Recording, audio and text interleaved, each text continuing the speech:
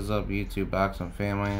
It's Kate right here. I'm back at it with another good video for you guys today. Yeah, man, just wanted to talk about some boxing. I had some some good ideas, and I wanted to bring up this secondary topic that I had for my boxing call out or boxing mandatory call outs zone. Like I'm probably gonna label them properly, but I'll call it boxing mandatory call out zone. Yeah, something like that. But yeah, this is a good fight right here between Floyd, Kid Austin Schofield versus Haven Brady Jr. These are two hungry young lions that are in the game right now. For Haven Brady's case, he's a super featherweight. Originally he was a featherweight, but I don't think he's ever going back down to featherweight. I think he's getting big, and I think he's better fighting at like 135.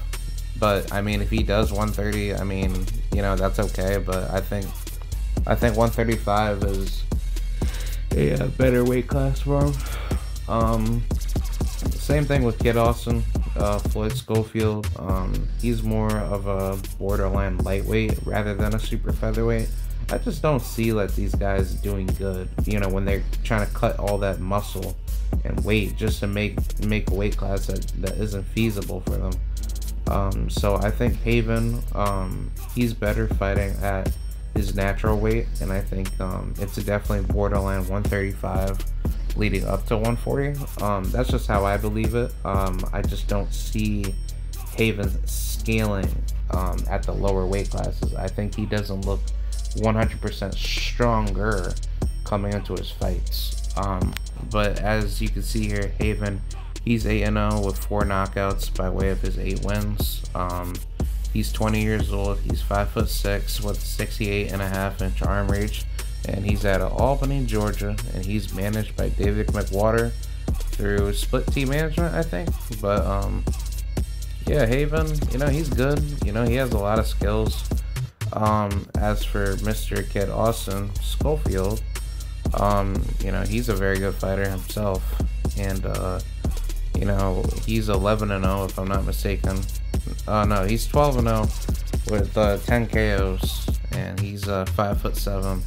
Don't know the arm reach, but he's just about the same age as Haven, 20, and he's out of Austin, Texas, by way of Jersey City, New Jersey. So as far as this matchup goes, I think both guys will definitely come to fight. I'm definitely looking at who's gonna be the more sharper fighter in the in their exchange.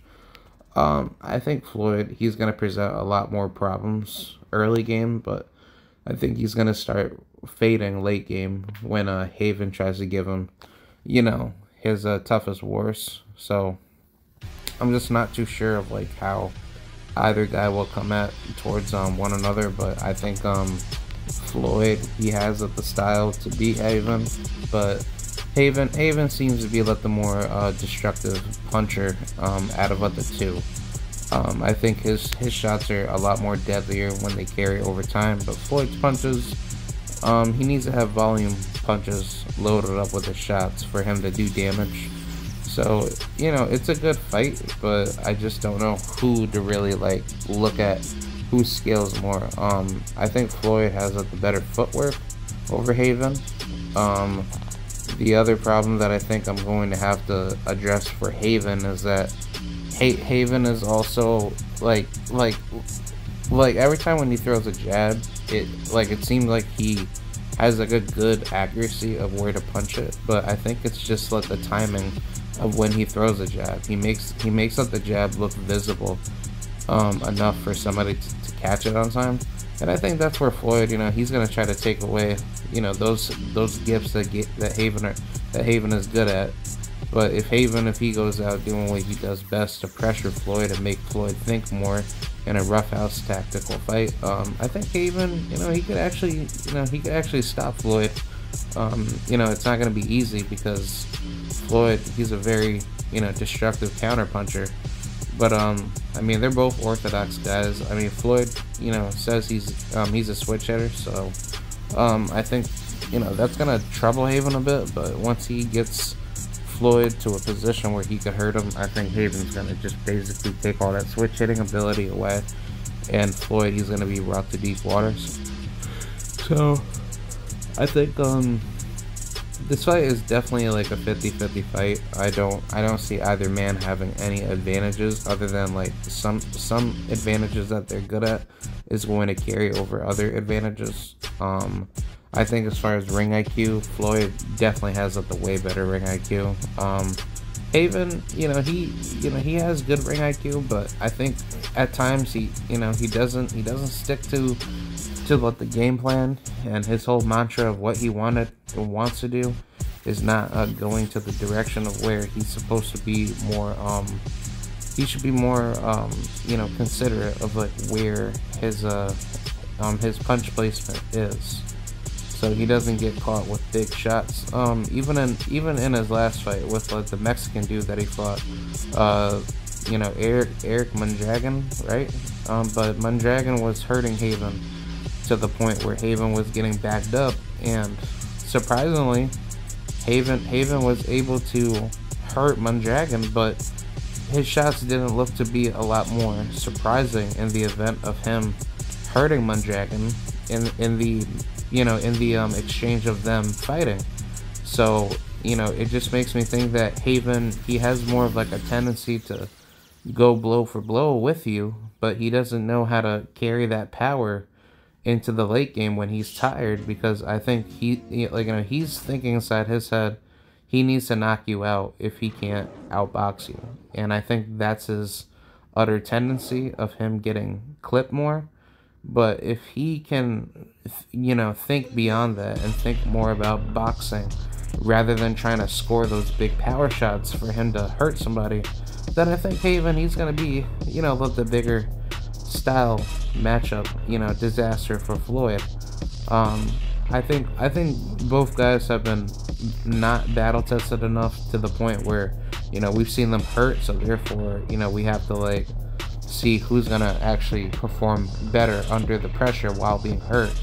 And I think Floyd, he presents a little bit more tenacity with his fighting style ability. So I think everything that we see now with Floyd, I think he's constantly getting way better.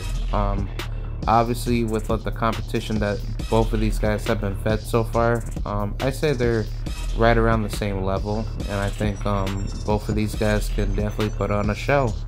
I don't know as far as the promotional dealings would go, but I think this fight can easily get made. I don't see why Top Rank and Golden Boy can get this fight done. It's not like Top Rank and Golden Boy have never crossed over before, but it's like for a fight of this small magnitude, I think it's better to get this fight made now rather than waiting later. And I think Floyd and Haven, they'll definitely benefit from one another to have a good leveled competitive fight. So I want to see these guys fight each other. I think they deserve their just due as fighters right now, but I think now it's time to get these rookies to fight each other. I don't like the whole argument of letting it marinate, until they're in their mid to late version primes.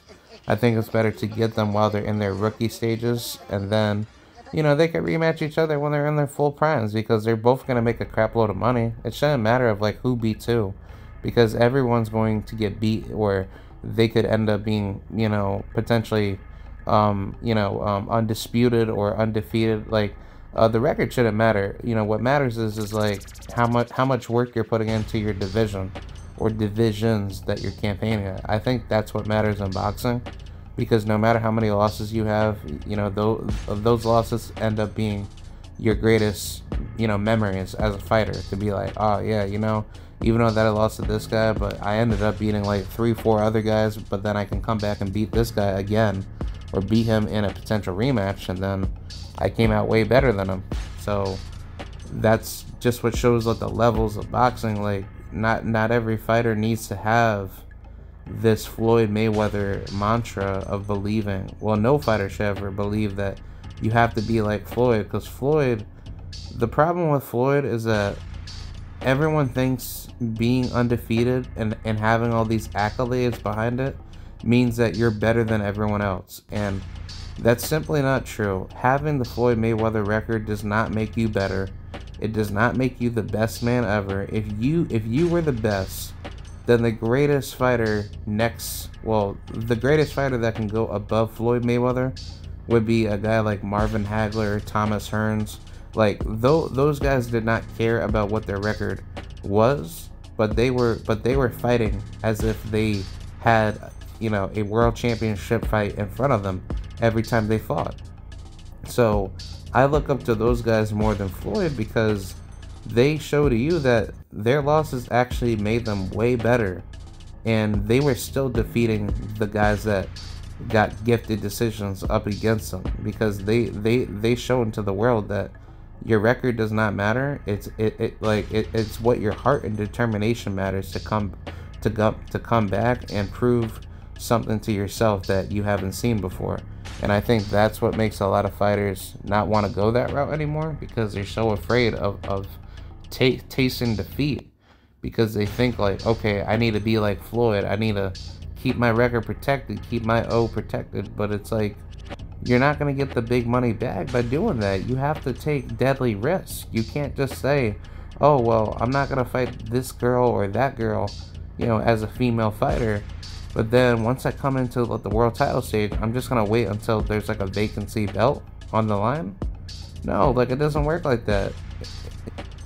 And then on top of that, the women, they actually have to work way harder than, the men to get their shot. But honestly, at the end of the day, the reason why the women are doing more work than the men is because they are left with no choice but to fight, the next available best opposition. So for all the women that are trying to duck right now against each other, they're not helping their careers grow any faster. So I think universally every fighter needs to fight each other on the same level. Women need to fight the same rounds and minutes as men. There shouldn't be any dispute over that. That's what I believe. But still, it's like, at the end of the day, like, you can't make the excuse to say that these young rookies can't go at it.